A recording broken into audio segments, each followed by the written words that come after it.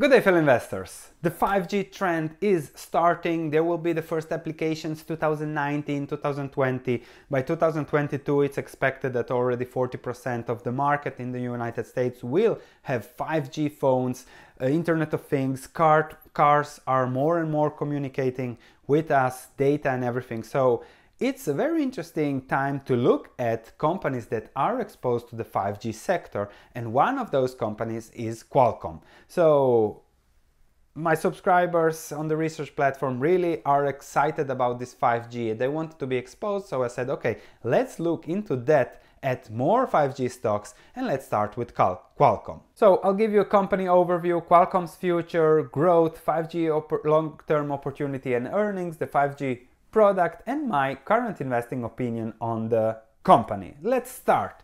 Company overview. There are two businesses with Qualcomm. One is the licensing and the other is the semiconductor businesses. The licensing business is a high margin one that makes 2/3 of EBITDA. When the NXP acquisition fell through, they went on a crazy buyback program. It didn't help much as the stock didn't go anywhere in the last 8 years practically, and especially in the last year, as they did 22 billion of buybacks, and many analysts were expecting that the buybacks will lead the stock price to 90 or 100, but it's not about the buyback and what happened. With the stock, it's about what will happen next. And here is the issue with Qualcomm, and we have to see how will the 5G, which is something that will happen next in the next years, affect the company. They are really focusing on this antenna, modems, automotive, licensing. They have some issues, but before that they have spent 53 billion on buybacks in the last 10 years, which is 75% of the current market cap. The number of shares outstanding went down 27% from 1.65 billion to 1.22 billion. So 75% of the market cap was spent for a 27% decline in the number of shares. I will never understand the logic of the buybacks, such buybacks especially, but okay. They say they are strong financially, but they really depleted the cash, depleted the assets, depleted the stockholders' equity with the buybacks, lowered that a little bit. So the thing is that I don't know whether this will allow them to weather the cycle. They really have to hope on higher cash flows from the 5G trends. The question now is, will Qualcomm reach the cash flows levels it enjoyed in the past thanks to 5G and whatever is going on in the Internet of Things? Over the past 6 years, all of Qualcomm's metrics have been declining, from revenue, margins, cash flows, book values, whatever. It's a really big, important decline, especially when margins decline. So will things turn around? Possibly, but I'm looking for trends that will last forever when I invest. Really moats and growth and exponential growth that you can build on, not a quarter or 2 good quarters or a few years of good quarters. And this is the problem with Qualcomm. Its future, they have been guiding for earnings of $7 per share in 2019, but things don't look rosy as there are litigations with the Trade Commission, with Apple. If they win, the royalties will boost Qualcomm's revenues for a while. Apple has to pay, what, 8 billion, but they have already switched to Intel modems and making their own chips, insourcing, Samsung also. So it's not really a great deal that if they get the money, that it will boost the stock price, but they will probably spend it on buybacks that haven't led to anywhere because they haven't been improving the business.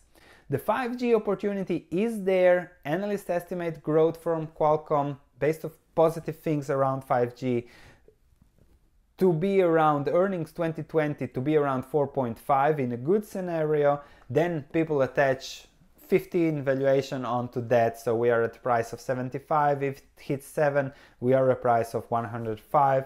But I think at the current moment, much of the stock price has been protected by the latest 22 million buyback and the promise of the new buyback. The promise is the following. Qualcomm CEO says that Snapdragon continues to outperform industry benchmarks and it's well positioned to compete with others. So we will continue to expand on this expertise with handset and adjust and other industries to compute, Internet of Things and auto. 130,000 patents, and okay, they expect that as 5G rolls out, they will win big. However, semiconductors, it's a commodity, so everybody can make it, or at least a lot of companies can make it, and then it's really a race to the bottom in pricing. Who can deliver more capacity, less energy consumption for a lower price? Which means that Qualcomm, as they are at the forefront, will have a year, 2 years, 3 years of great earnings, let's say $7, $10, but the question is always what comes next. And that's why you see Qualcomm's stock price stagnating over the last 10 years. What comes next? What are the necessary investments? What is the competition? What are the litigations? If they lose the trade commission litigation, they will lose a lot of royalties, probably half of that, which would really hit the company. Also for all the future, we don't know what will happen there. Apple has already decided to not work with Qualcomm. Samsung is also insourcing, so a lot of risk and a lot of uncertainty. And these are the few years of good earnings. Probably they will hit 7 somewhere, and then the stock price should go to 100, but it's about what will happen next.